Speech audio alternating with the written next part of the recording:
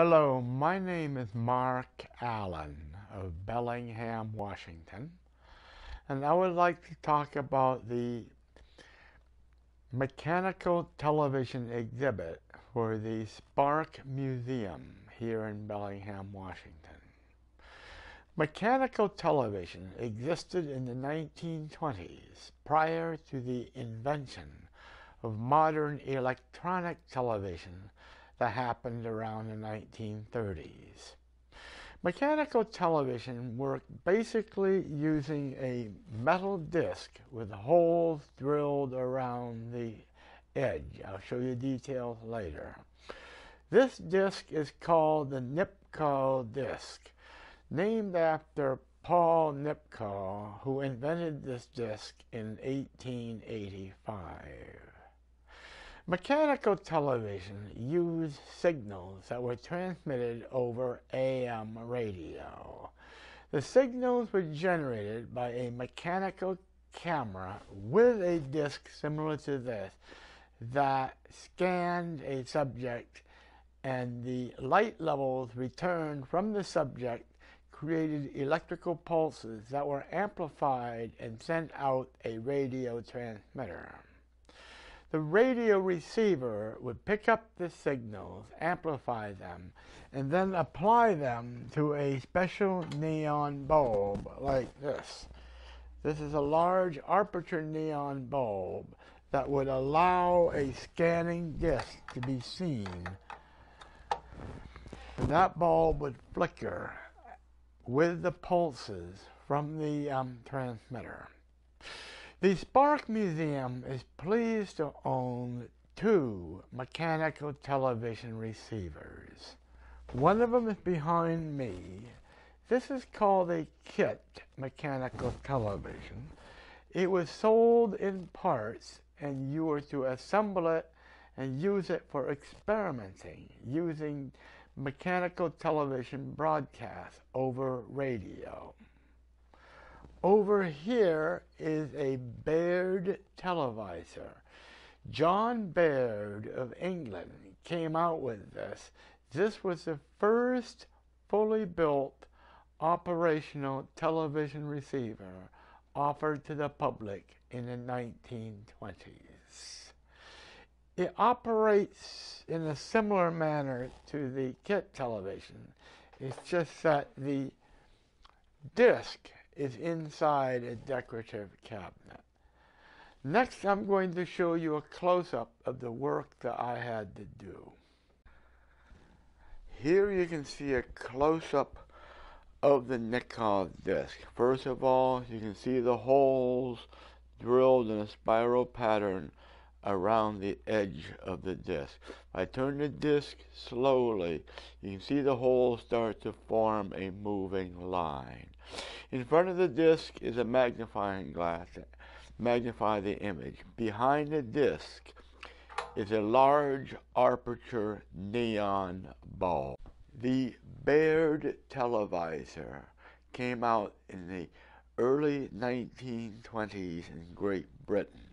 This was used to receive mechanical television broadcasts from the British Broadcasting Corporation.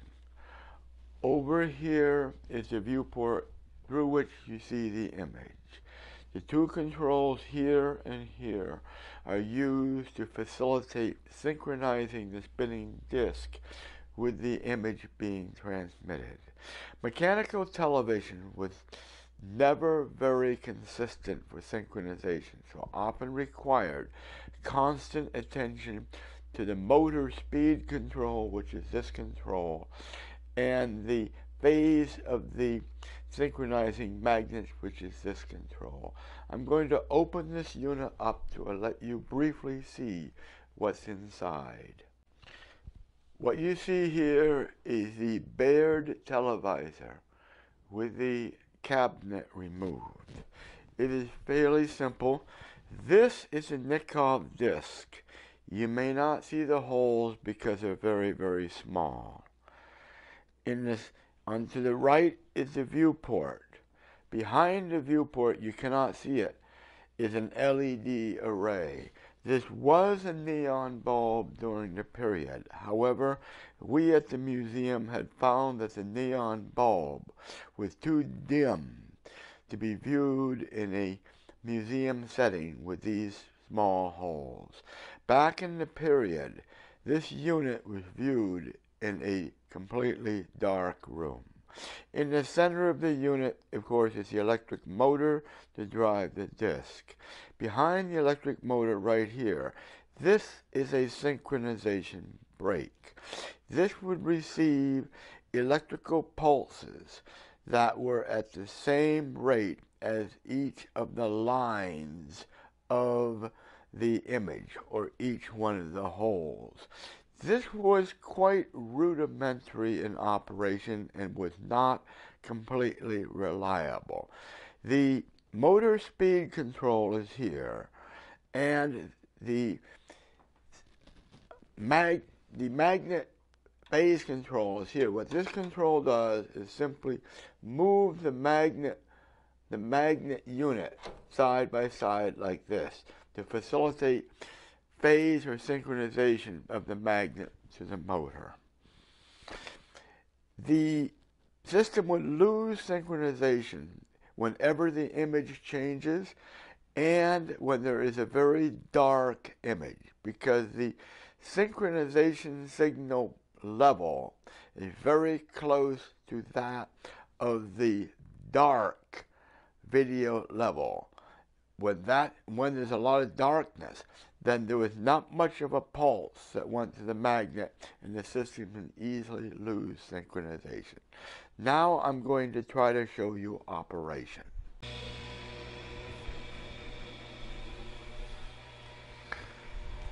What you see here is the viewport of the kit mechanical television. You probably can see two images going on. The reason you see multiple images is that there is no aperture in front of the spinning disc, and the size of the magnifying glass is about 3 images wide. But at least I hope this sees you what people in that era saw when they watched mechanical television.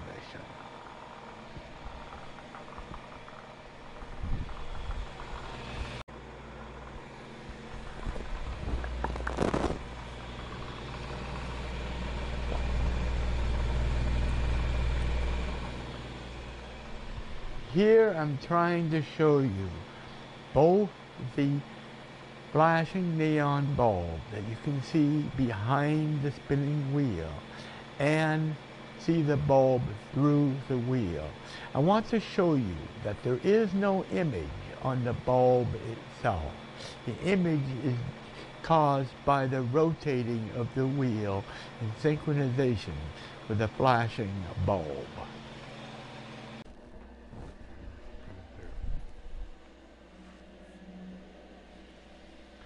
What you see now is the image as it appears in the viewport of the Baird Televisor. I'd like to point out that the neon bulb that was originally in the televisor has been replaced by an LED array because we felt that the neon bulb was too dim for a museum setting. However, I would like to demonstrate what synchronization was like during the period. Because right now these pictures are automatically synchronized, so the viewer does not have to synchronize it. But let's go ahead and take the Baird out of automatic synchronization. You notice that the picture is now no longer in sync. I'm going to attempt to manipulate the motor speed control to synchronize the image. There, right about there, we're seeing an image that we're synchronizing.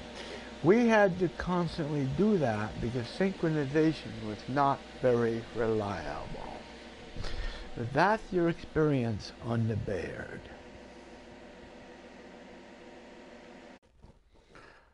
What you see here is the signal processing unit that I had to make to simulate the mechanical television signals that were received over the radio during the period when mechanical television was used.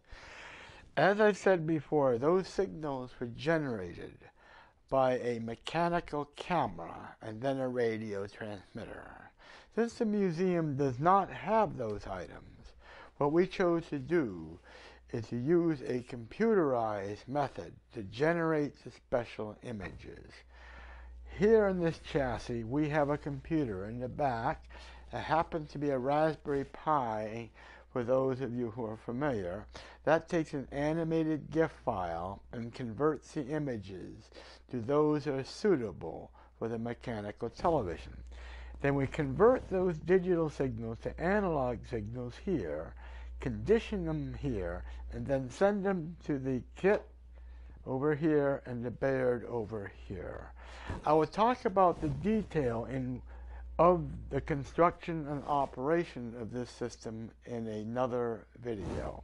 However, I would like to point out that due to the generosity of the museum and its curators, Jonathan Winter and John Jenkins, about 90% of the components I used for the converter or processor came from the museum. This allowed me to focus my efforts on making this exhibit work for the museum and most likely save the museum over $300 to $500 of parts and labor. For example, the chassis came from a piece of scrap metal at the museum, which I cut using a plasma cutter, then TIG welded together. The power transformer came from an old radio that we sacrificed at the museum. That probably saved me a couple $100 from having one custom made.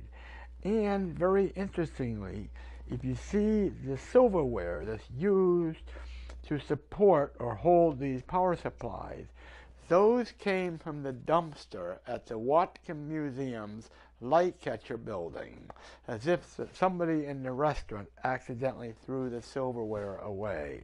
I am putting it, hopefully, to wise reuse.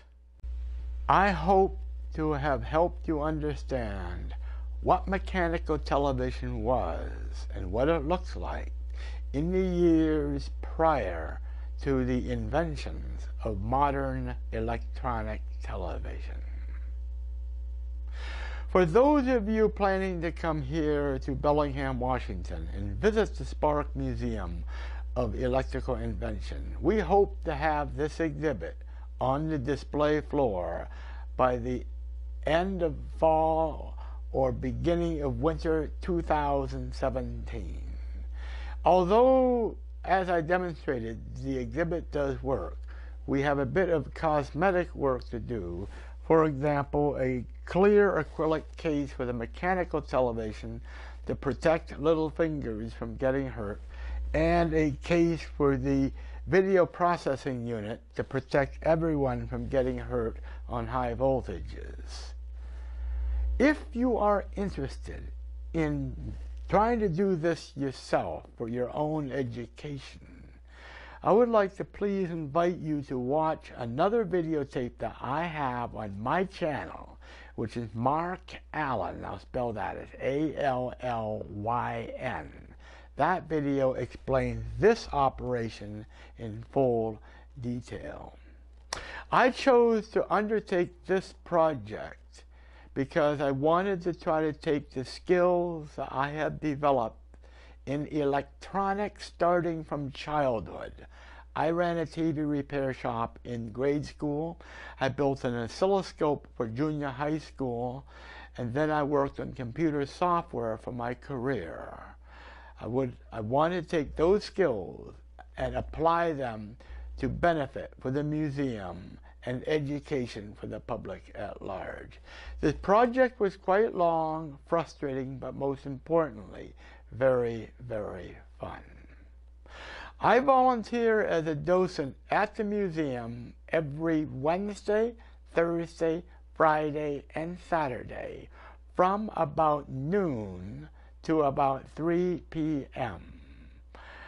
If you are at the museum, please ask for me. My name is Mark Allen, and I will be more than glad to explain to you in person how the exhibit works and what I had to do here to do the signal processing for the digital images so they can be presented on a 1920s vintage neon bulb. Thank you for viewing, and I hope to see you at the museum.